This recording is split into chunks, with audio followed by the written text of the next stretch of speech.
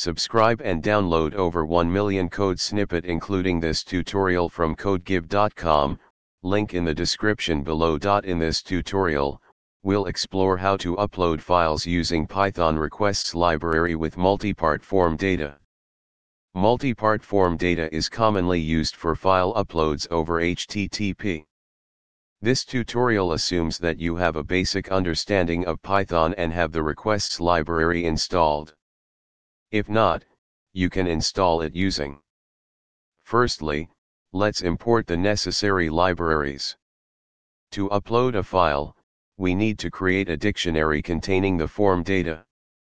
For a file upload, we use the files parameter with the open function to open the file in binary mode. Make sure to replace filename.txt with the actual name of the file you want to upload, and path /to/filename.txt with the correct file path. Now, let's make the request using the requests.post method. Replace the upload URL with the actual URL where you want to upload the file.